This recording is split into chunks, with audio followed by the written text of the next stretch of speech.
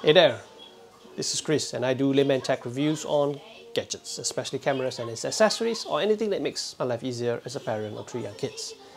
Now these days I got myself into another gas issue, gear acquiring syndrome.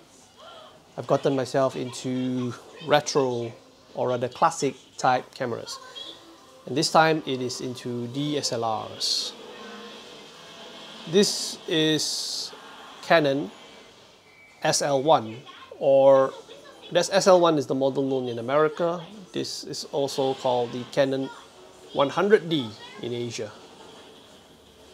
I got this camera because primarily it is a DSLR and I wanted to have the OVF viewing and shooting experience. It is also Canon's lightest and smallest DSLR. So I come from the mirrorless world. The mirrorless cameras are pretty small, the Micro Four Thirds and the APS-C type cameras. And this fits my hand pretty nicely, snugly. And I love the EFS 24mm on it. This itself, this entire package, is actually quite light. In fact, I would say that it is lighter than my Fujifilm X100V. So this makes it a joy to hold and to shoot. Right? This is by far not the most modern, fanciest, fastest camera you can get, and I got it pretty cheap at about 200, so that's a good steal. But that's not what I wanted to talk about today. I wanted to talk about photography and how camera companies should do more to get people interested in picking up a camera and start taking pictures, or I would like to call create memories. This is what Canon used to do, and I think that maybe other camera manufacturers also do this.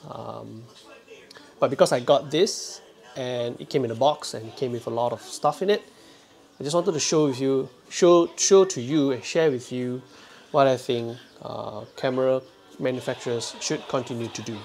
Alright, and that is to create literature inside the packaging. I know there's a lot to print, you create wastage and whatnot. You can create PDFs, you can create online materials, you can create YouTube videos, you can create really nice guides or even an app. Maybe create a guide inside your camera app to really tell and to really teach people how to create memories. This came with a low-end budget DSLR packaging, and I gave it a read this morning and I thought, well, there's a lot of good nuggets of information here. So the first book talks about macro photography, one of my favorite topics, or one of my favorite photography genres, and talks about the methods, the lens, and how do you do macro photography. Pretty cool.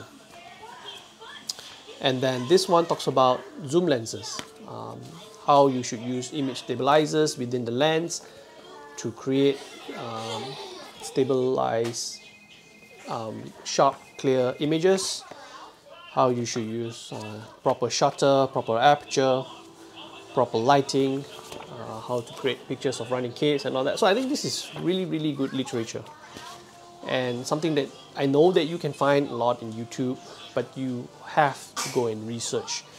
If you just bought a camera and if these materials came inside that camera, I think you learn much faster. This one is, I think this is good. Flash photography, how to use flash to create great photography, great pictures of food, of product photography, of children, especially for indoor. So this is really good. So the three books that came with the Canon 100D: macro photography, zoom photography, and flash photography. Really good, and I'm going to keep this and let my children read it, because I think this type of information is really good to build the fundamentals, enhance your knowledge of the photography fundamentals. Alright, I'm going to take more pictures of the Canon 100D and I'm going to share it in the next video. Till then, take care and God bless.